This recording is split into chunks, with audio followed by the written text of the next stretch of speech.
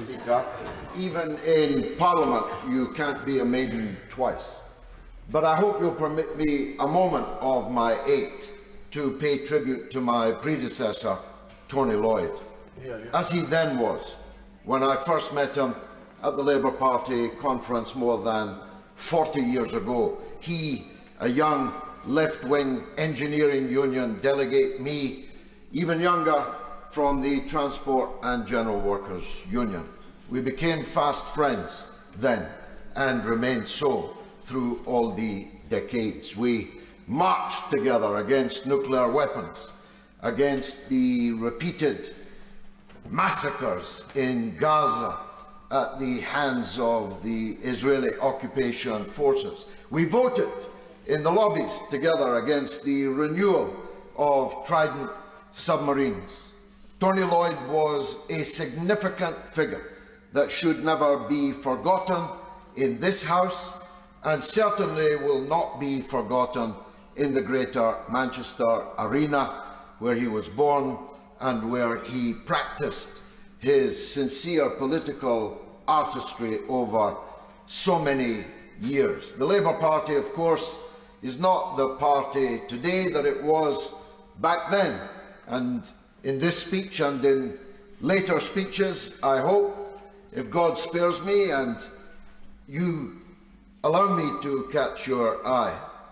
But Tony Lloyd, notwithstanding the very poor odour in which the Labour Party is held in the town of Rochdale, the only thing that unites the entire town of Rochdale is antipathy towards the Labour Council in the beautiful new refurbished town hall. And that's something we intend to change in just a few weeks from now at the local elections. But notwithstanding the poor odour of the Labour Party in the town, everyone respected and admired Tony Lloyd, Sir Tony Lloyd, as he was to become. And I'm grateful to you for allowing me to begin my address on this, the 7th time I have been elected to Parliament with today. The minister was bright and breezy, but frankly, all the spices in Rochdale could not give flavour to what can only be described as a nothing burger of a budget. An absolute nothing burger, and the response from the so-called opposition in the vacuous. The shadow minister bridled when the SNP accused them of accepting the Tory spending limits. But he had no right to bridle, because everything that is being said by the leader of the opposition, by the shadow Chancellor of the Exchequer, accepts the economic orthodoxies of the Conservative government. And look where these economic orthodoxies have led us. The minister talked breezily about children getting help where they need it, busy doctors and nurses in the NHS. What about us in Rochdale? We have a new infirmary that's like a ghost town, Madam Deputy Speaker. Do you know that in Rochdale you cannot give birth? No one in the town of Gracie Fields will ever again be able to say they were born in Rochdale, unless, unfortunately, in a taxi on the way to Bury or on the way to Oldham. We don't even have a postcode. Our postcode is OL, a subdivision of Oldham. This town, which was once one of the most prosperous in England, is now one of the poorest, abandoned, not just by the government, but abandoned by the Mayor of Greater Manchester, for whom I have no animus, quite the contrary, at least until recent weeks. But he has to understand that he's the Mayor of Greater Manchester, not just the Mayor of Manchester.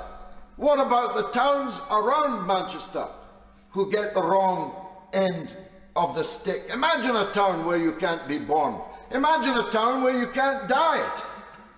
They've taken away the A&D service also during my campaign, in which I garnered more votes than the Conservatives, than Labour, than the Liberal Democrats, than the Reform Party, all of them put together, proving my point that actually outside in the country, most people feel a wish for a plague on both of their houses.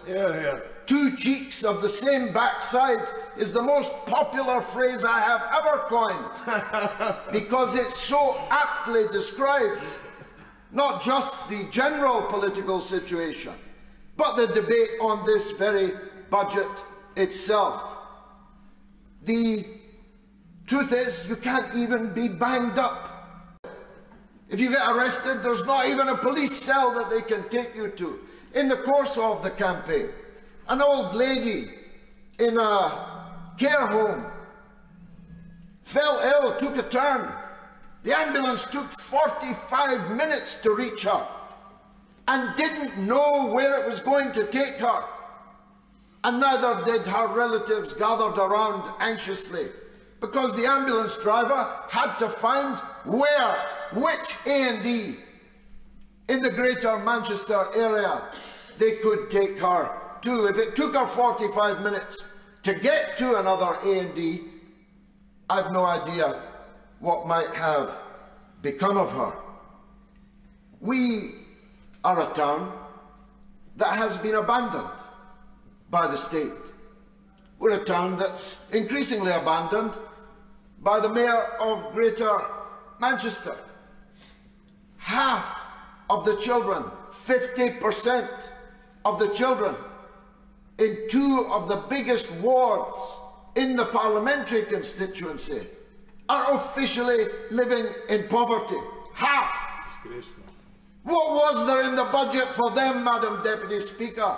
All the chuntering and joshing and japing matched by the other side. What was in the budget for those poor children needing help but no help forthcoming? Levels of child poverty in Rochdale are amongst the worst in the entire country. My goodness, 14 seconds left. How it flies. I just want to say that having given both parties a good spanking on the 29th of February, I've got my boots on to give them a good kicking anytime I catch your eye.